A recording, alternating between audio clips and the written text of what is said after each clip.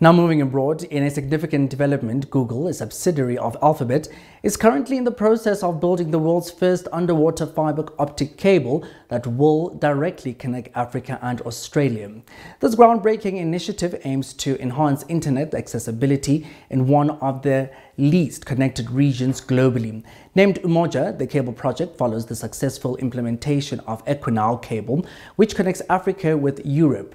Umoja's route will commence in Kenya, transversing overland through Uganda, Rwanda, Congo, Zambia, Zimbabwe, and South Africa before crossing the ocean to reach Australia.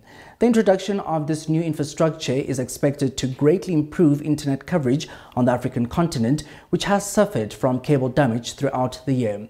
To gain further insight into this matter, we now turn to tech expert Wesley Dipuko from Fast Company SA magazine.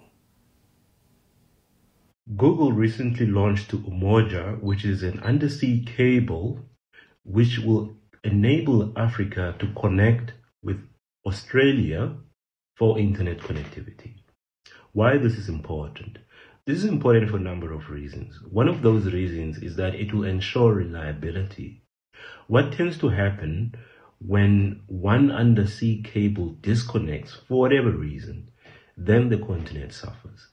The fact that there will be this additional cable that connects with Australia, it means that when one cable disconnects on one part of the world, Africa will still be able to connect at high speed. This is great news for the continent. The continent has been struggling with connectivity. Things are improving now, and one of those improvements is enabled by Google Umoja.